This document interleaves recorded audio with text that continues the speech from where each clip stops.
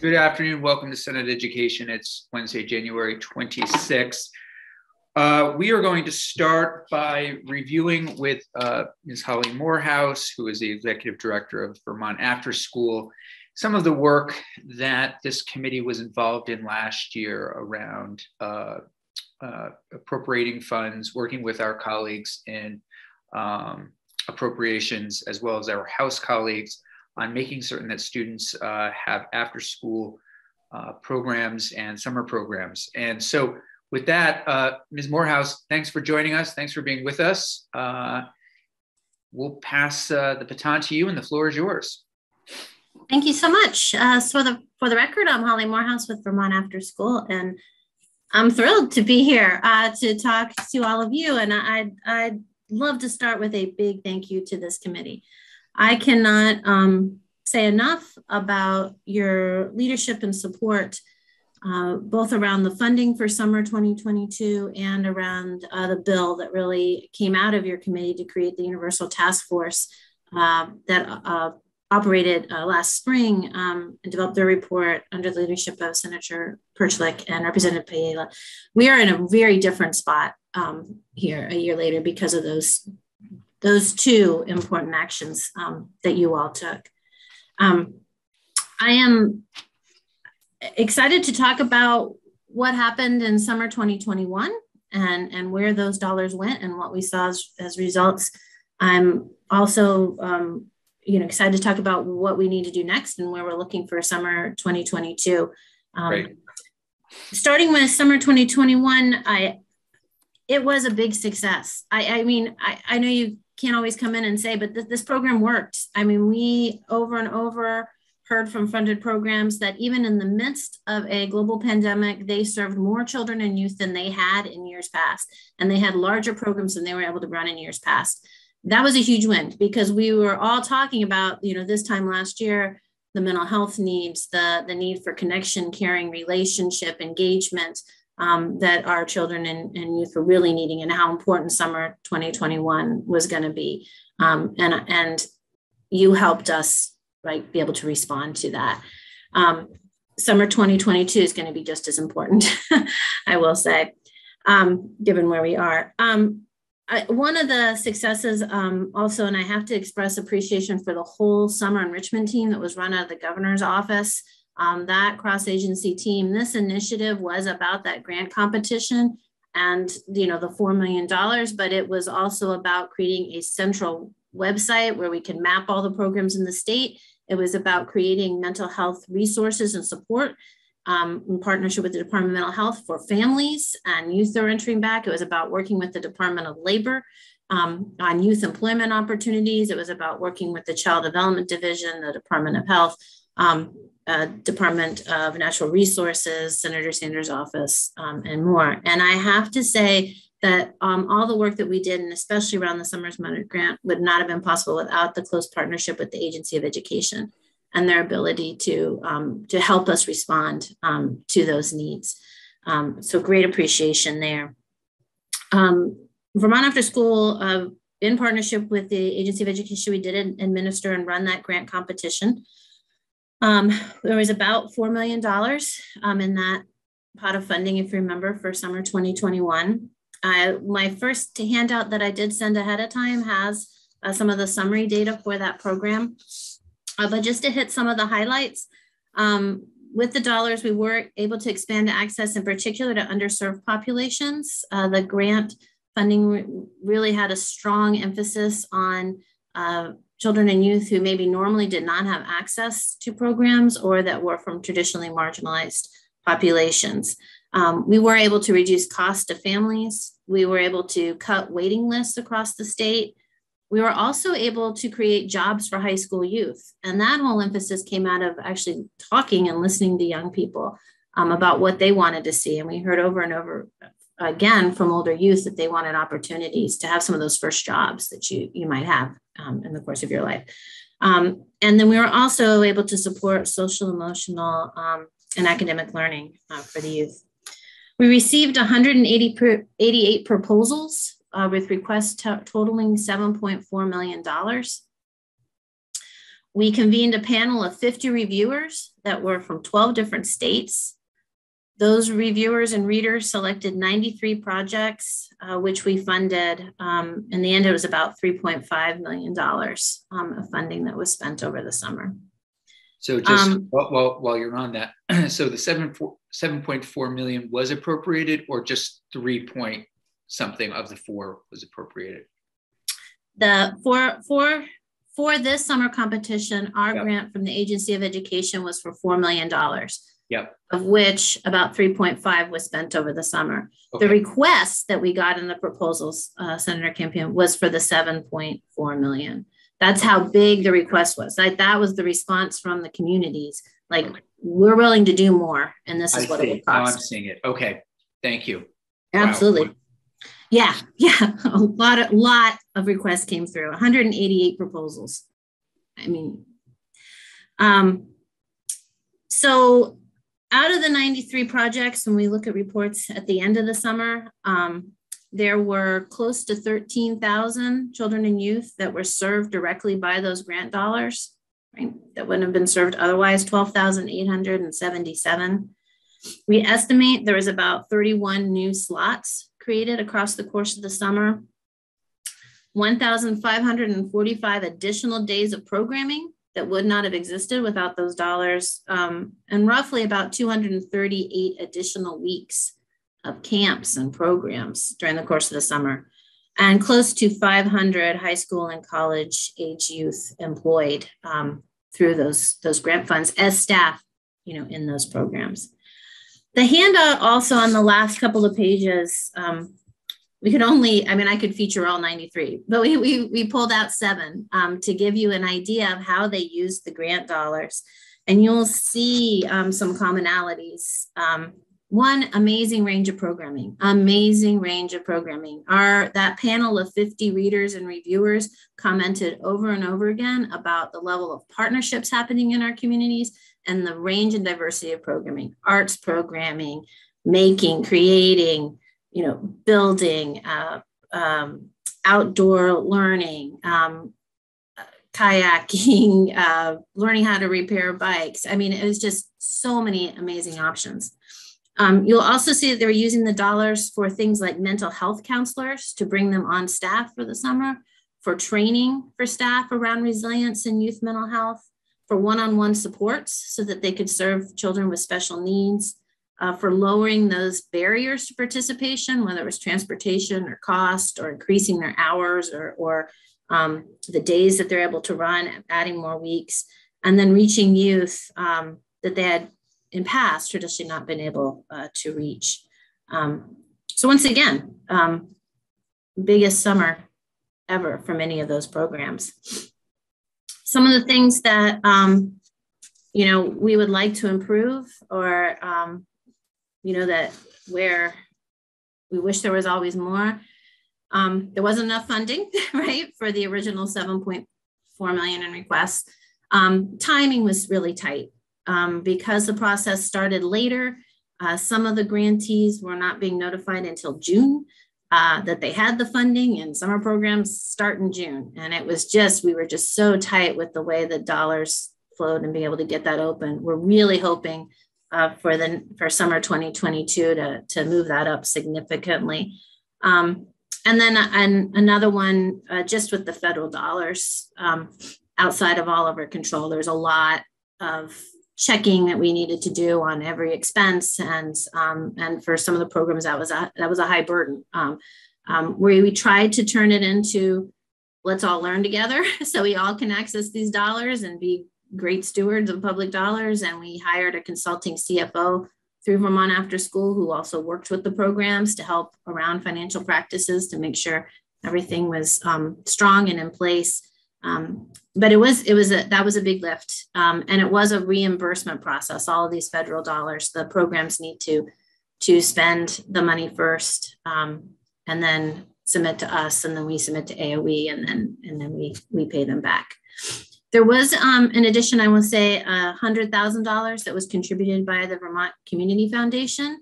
And those were wonderful funds to have, because often there were things that we could not cover, like a handicap access ramp or some other equipment costs that were going to be difficult to cover under the federal dollars, that we were able to use the private dollars from the community foundation to still make sure that those expenses were possible. So that was also a really nice partnership that we saw over the summer. I'd like to pause and answer any questions about summer 2021. So if I may, no, I'm sorry, Senator Lyons, please. No, go ahead, Mr. Chair. No, please, go ahead. All right. No, so just, this is 2021, I guess, and the federal dollars were significant in keeping us going. I guess we anticipate the use of federal dollars again, but my question really is regarding the mental health services and the link with the DMH that you had. Our committee is very interested in finding solutions for kids with mental health problems. We've linked in with schools, we're linking in with everyone, trying to determine the best coordination and leadership for kids with mental health issues within the education system and then outside. So the programs or the work that you did was through individual grants for mental health support, or was there something that you put an RFP out for something that would support mental health? How did that all happen? And then I'm also going to ask the same question about kids with special needs. Happened in two ways, and Senator. One, through the individual grants, individual programs could apply to have that extra staffing or have that extra mental health counselor or something on staff so they could build it into their program in that way. And it was the same with the one-on-ones or some of the special needs supports. We also provided training and supports at the statewide level that was accessible to all programs across the state, right? Trying to raise the bar for everyone and make that accessible.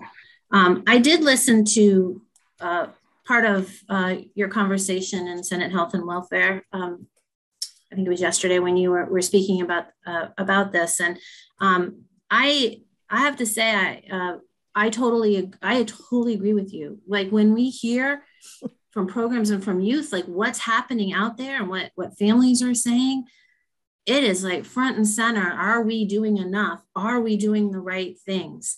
And we've been, thinking about that. And there's a few pieces that come to mind from working with youth is one is we have to be listening to them. And we have to be in conversation with them. And last summer we had a statewide group on health equity and how access to after school and summer intersects with mental health and access to health care. We had focus groups on inclusion and third spaces and youth serving organizations where we went in and met with young people and said, what does it take and what's really needed here? Senator Sanders had his youth town hall. The governor had his youth summit. Every single one of those conversations, we learned something new. And we need to be doing that still. So one of the things that I am excited about is that we right now have a statewide advisory group of young people from across the state who are collaborating with the governor's task force on how we do universal after school. And Vermont After School is convening that group, and they are meeting every other Tuesday. And they are looking at how to integrate youth voice throughout the system. They are also getting ready to launch, and this is an ask for all of you, they're getting ready to launch a major statewide initiative to collect stories and input from youth across the state about what is it like right now in your communities? What do you want in your after school and summer programs and those third spaces? What would really help your families and your communities? It'd be incredible if all of you could help make sure children and youth from your communities are part of that effort. That's going to launch in a few weeks. The second... Sorry, who's launching it? The statewide youth advisory group that is working with Vermont After School in partnership with the governor's task force. So I'm sure this is already on your mind, but the folks from our end, I think that you would want to just make sure they're aware of Vermont Principals Association, Yes. NEA, all those groups. Great, thank you. Yes, we absolutely will. Thank you. Thank you for that point. The other thing I want to mention is the Vermont Youth Project that you were speaking about, with the Iceland project that they're doing in Chile, and where we've incorporated some strong work from Finland around youth voice, is in its third year. There are 5 communities. I cannot say enough for these 5 communities, despite the pandemic. We were the first in North America to sign on with Iceland, and we are one of the few that have continued throughout the pandemic in North America to be able to do this. The survey will happen in early February. It will be about, it's 9 schools, it's 5 communities, it's all of their 7th through 12th graders. It includes really important questions about mental health and well-being. It's the data that we shared last year around this time. It'll be a wonderful follow-up to see where our young people are. We should have the results back in about 8 weeks. So I would love to bring that back to your attention at that time, because I think it's a great check, right, for us to see where were they in 2020 and where are they now. And then the other piece I want to mention about Youth Voice is that there is a Youth Council bill that is on the House side, H293, that would create a statewide youth council where young people could be in conversation about the issues with all of you about that affect them and what would help. We're hoping that will move out of the House and end up in the Senate, but I just wanted to flag it for you because I think those are important. In addition, is that House Ed, just to make sure, or is that in? No, it's actually it was in House Government Ops. It got passed out of there, and it's now in House of Propes, and we're hoping it will move over. The other piece, Senator Lyons, about the training, I will say the trainings that we're doing at Vermont After School for the field that are in super high demand are trauma responsive systems of care, youth mental health first aid, redefining resilience and building connection, transformative SEL and systemic racism, and understanding compassion fatigue. Those are the ones that we're hoping over the next few months we will be able to expand capacity for, because we are finding it's like, yes, our young people are struggling, and the people who are working with them are also struggling. And so I think that that's the role that Vermont After School can help play in helping to serve those youth workers, right, that are working with the young people. Who's doing the training? I'll just ask this quick question. Who's doing the training, and do you have some of the older kids involved in peer work, peer support? Yes, there are some great models for peer support throughout the state. The particular trainings that we're doing out of Vermont After School, Matt Wolf and Umesh Achara, our Youth Resilience Coordinator and our Youth Voice Coordinator, are the lead trainers on those pieces. They've been working with Department of Corrections. They've been working with communities. They've been working with the Howard Center. I will say most of the support for this type of work are coming from our partners at the Department of Health. They have been amazing with supporting youth resilience work and health equity work and youth voice work. Thank you. Thanks for all your good work. Senator Hooker. Thank you. And thank you, Ms. Morehouse, for being here and for all that you've done. I mean, in the best of times, summer programs and after school programs are important, but they're especially important now. Yes. I'm curious to know if you have information on the gaps geographically. I know that when we were talking about summer programs, some areas we're finding it difficult to cite them, and just wondering how that looks throughout the state. Yes. So we have been mapping for 6 or 7 years now, access, and we've been mapping it as points on a map, and have really learned there's so much more behind that access than just saying a point, right? It's hours of operation, costs, and all those pieces.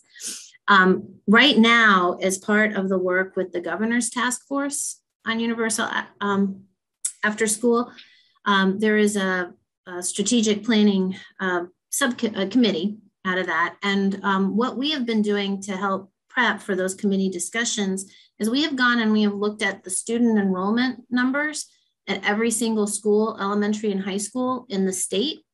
And then we have gone and looked at the after school capacity. Right now, we've measured it in 2 ways. If there is a licensed or regulated program, we can look at their license capacity so we can see how they can serve 60 kids, let's say. And we've also looked at the 21C funded programs and their average daily attendance. Those are the ones funded through the Agency of Education. So we have started to create measures.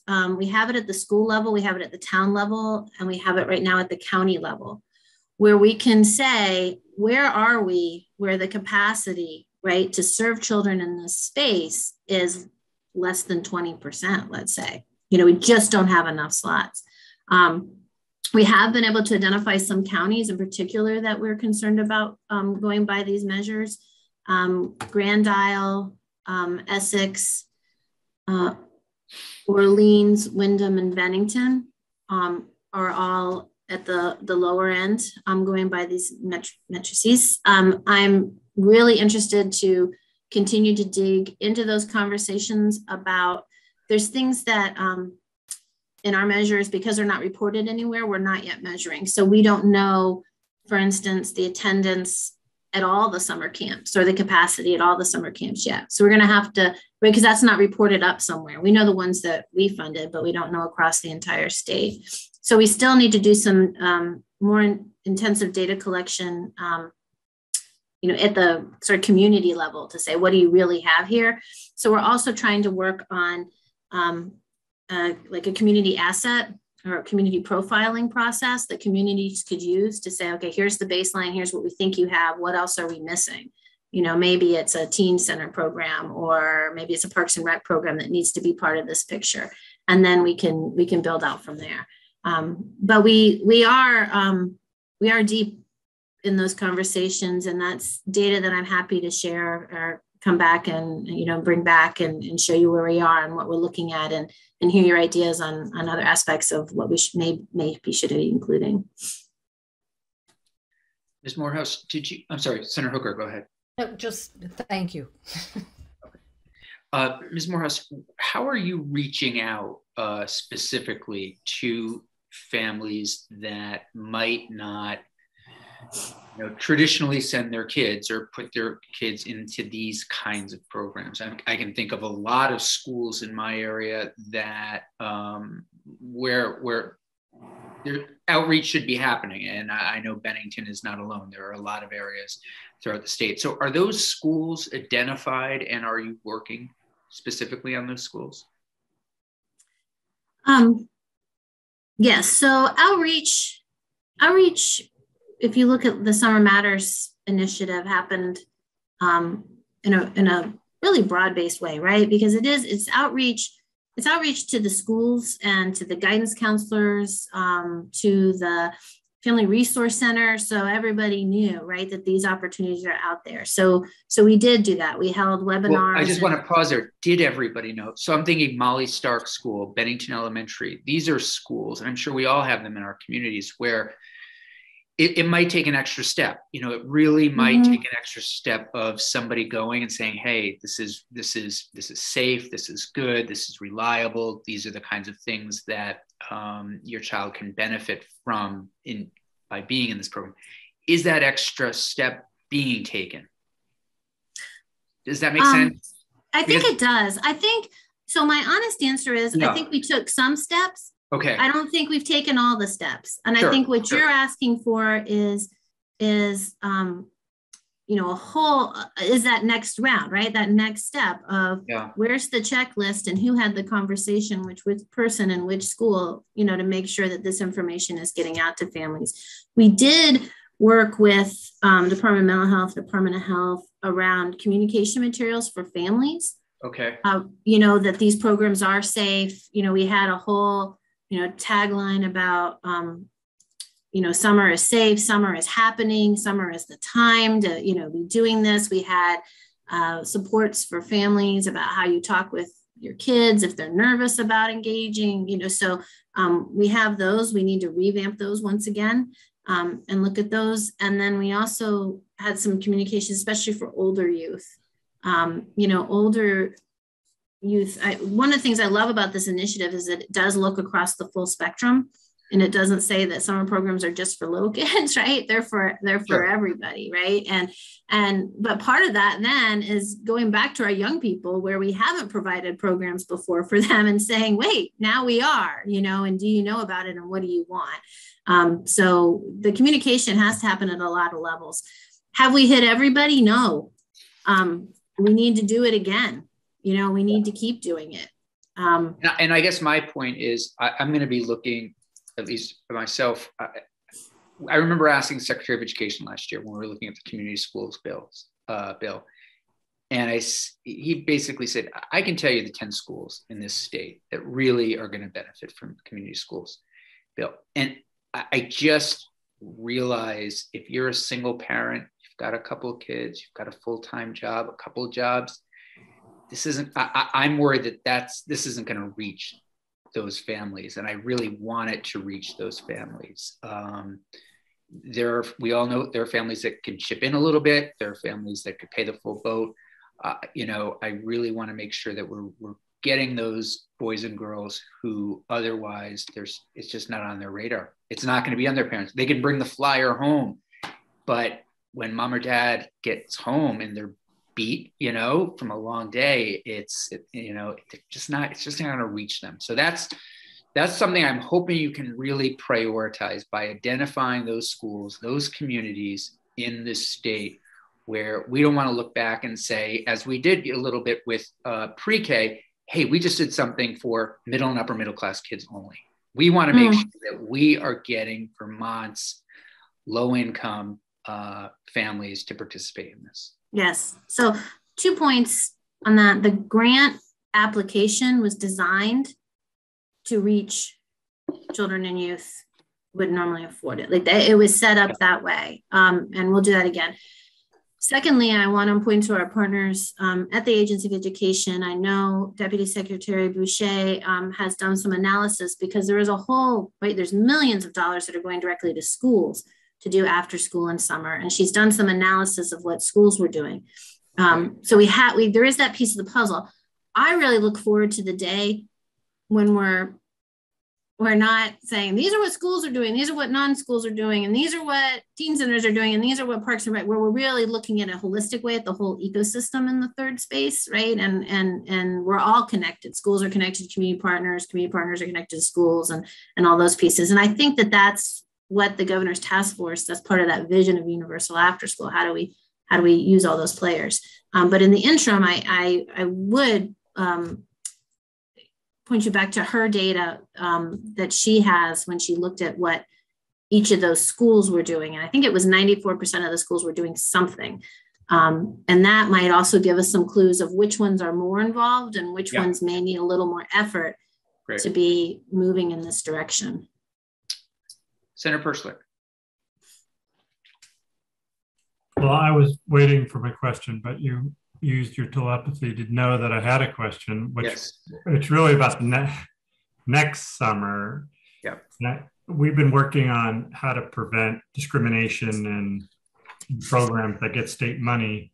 So, and I wondered, I couldn't remember from the work in the task force if, I know this has come up a little bit with discrimination against children with disabilities, but I didn't know in general if the grant required recipients to, attest to following anti-discrimination laws or something to that regard to make sure that state dollars weren't going to a private program that might have, discrimination. Yes, that's a really important question. So, and the answer is yes. So the assurances, in order to get the funding, they do have to assure that they're able, that they're not discriminating, and that they're able to serve, all children and youth and they're ADA compliant, and that, that their staff have been fingerprinted, and there's a whole list of assurances in there before they receive any funding from us. And I'm happy to share those with you as well. The other piece that we are adding this year in the review process with that as I said, we had a panel of 50 reviewers last time around. It was a very diverse group, 12 different states. We got experts on inclusion and anti-racism and all, and youth of all ages and all kinds of things. But we want to go another step this year. So we have contracted with a national trainer that does a training specifically for readers and reviewers of grants and materials. It's an anti-bias training. And so we will be offering that for all of the readers and reviewers who are involved in this grant process as they're going through the materials, so that we can try to make the process even more equitable for those organizations that are applying as well. So we are adding that layer in. And that's for summer 2022, which I want to talk about. I just want to say how excited we are about the governor's budget and the way that after school and summer is supported in those budget proposals. Not only that the money's there, but that you start to see us as a state looking at the different ways we can do this. So there is the $7 million on the child care financial assistance side that will help get more programs into that program, so families can access the subsidy program on that side.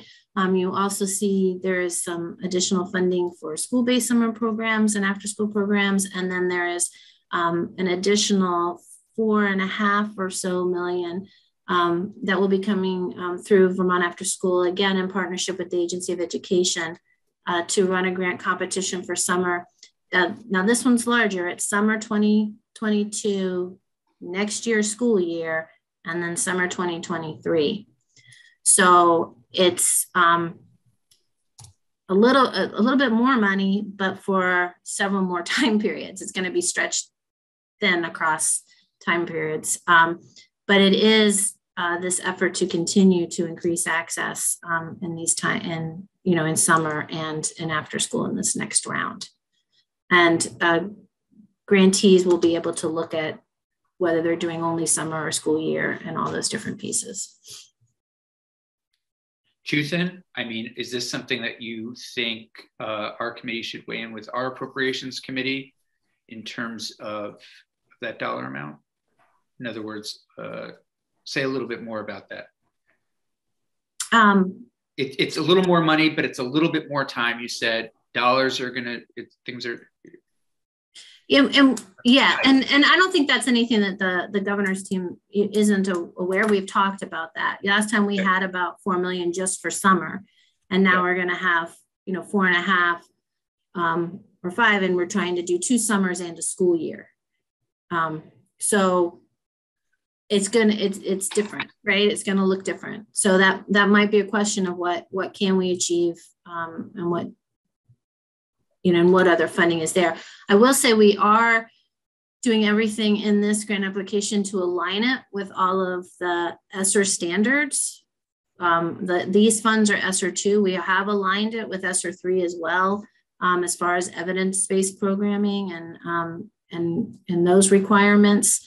So we have gone that extra step to try to make it, fit in with where those dollars are headed and what the requirements are there as well.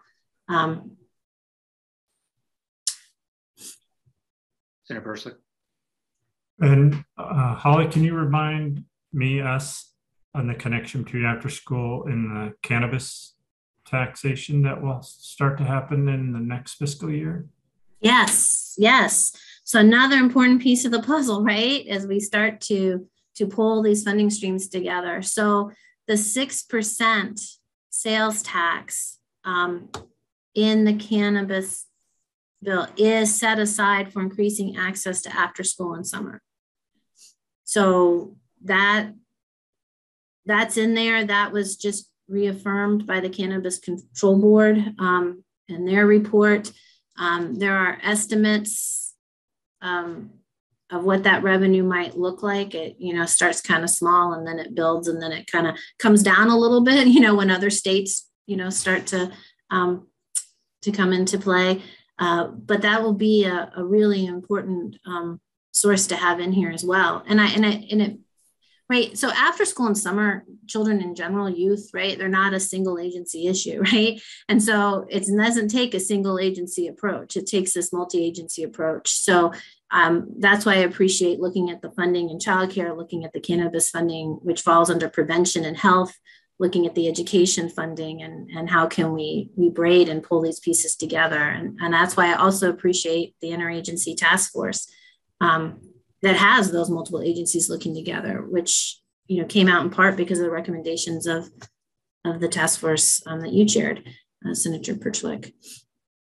And just to confirm on the sales tax of the cannabis, was that a part of the governor's budget at all? Was that any that 6% part of the money that was for after school, or that would be?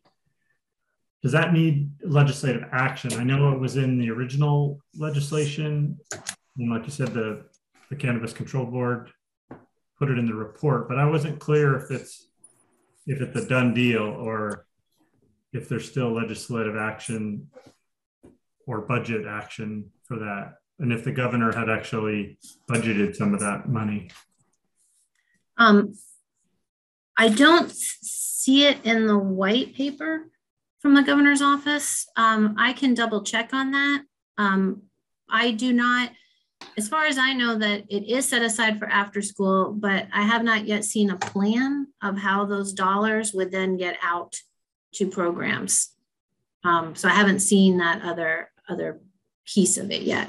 But let me follow up on that and get back to you if that's all right.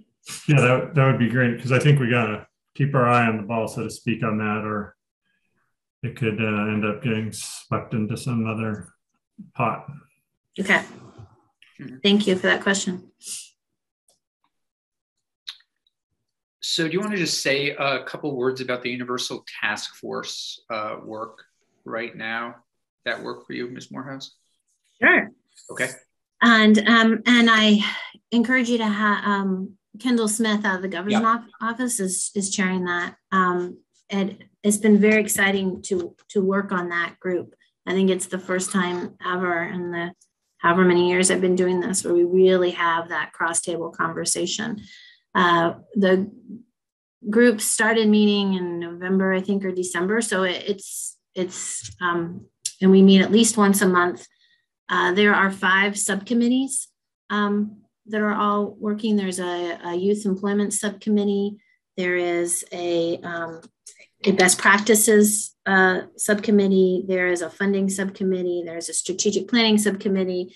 And then there's an engagement subcommittee. I'm chairing the engagement subcommittee, which has 2 components. It has that youth engagement piece that we talked about with the statewide advisory group. And then it also has a listening tour component and public engagement piece about how do we get more voices involved in the conversations about how we shape these systems for universal after school and summer. So I'm very excited about all of that. And also very excited about the youth employment piece and the partnerships that are building in those areas. So I think Kendall would be able to share a lot more on what she's thinking and her plans moving forward. But that is also the group that's looking at sort of setting benchmarks each year, and going back to Senator Hooker's question about where the gaps are and really trying to figure out where the gaps are. And for each year over the next 5 years, what are our benchmarks for this system and how many more children and youth we need to create capacity for. And I would add to that, how do we also, set the systems around these programs? So we're not just creating programs, but we're supporting them with quality supports and training and so forth. It's very exciting, and it's exciting to the connections that came out of your conversations in this committee and others, and then the legislative task force last spring, and now having the governor's task force. And Holly, did I remember at the beginning of the session, there was some legislation introduced, maybe in the House, maybe Representative Pajala had put something in? Is there a need for legislation this year, or would the governor support in the budget? It's really just an appropriations question. There's no programming legislation needed. I do not know at this time. Nothing comes top of mind at this time around legislation. I do think appropriations and funding, for this initiative to keep moving things forward is really important. And then once again, I would love to see the Youth Council bill. I would love to see our state move forward on that. It was a really strong statement about not only caring about our youth, but wanting to hear from our youth and seeing them as part of the problem solvers. Well, maybe it was that bill, but the Youth Council is doing a lot more than aftercare, or would, right? They're not that in that bill. They are. They have there is a suggestion of a number of standing committees. It's a cross issue piece. The piece that we're holding on our advisory group, the statewide advisory group, is just the universal after school piece right now. Great. Senator Lyons. No, so does the Universal Task Force have a link with the Prevention Council in the Department of Health? That is a very broad, cross-cutting group across all segments of government. And just wondering if there's any linkage with that prevention group and or with the Chief Prevention Counsel, Monica Hutt, in the governor's office. Yes. So Monica Hutt is on the task force. She co-chairs it with Kendall Smith and Heather Boucher. And she is chairing the quality or the best practices subcommittee. The Department of Health also has representation with Elisa Stolberg from the Division of Maternal and Child Health. So that connection is there. And I appreciate, Senator, where you're moving towards, right? It really is that Vermont Youth Project, right? That it is about programming, but it is like what it is like to be a young person in these communities, right? And how does that connect to prevention and wellness and your experience, growing up in those communities. And that's where I think we can take this focus on third space and what's happening and actually, build out that Vermont Youth Project all across the state, which is strong on youth voice, strong on community supports and the built environment, and a real focus on prevention and wellness and mental health. Thank you. Okay. Ms. Morehouse, thanks for joining us. Absolutely. Any final comments from you? No, just thank you once again. I really do see the legacy of this work and the strong leadership role of this committee, as well as the Senate Health and Welfare Committee. So thank you for that support. If you had to choose between our committee and Senate Health and Welfare, in terms of, I mean, listen, we could go offline for a minute. I know, but don't you know me well enough that I'm just going to say. We love partnering with Senator Lyons. I've said it once, you'll read it in my resolution. I love having the majority of health and welfare on this committee, particularly the chair. So yeah, no, it's great. And there, as things come our way, I think one of the things we're sort of figuring out, which is great, is there'll be some stuff that will go towards Senator Lyons' committee because they really do have a lot of, tremendous amount of expertise in the social emotional piece. So yeah. And Vermont's children and youth, they need all of you in every one of those places. So well, I love that working together. Great answer. Thank you. Thank you for your time. Bye-bye.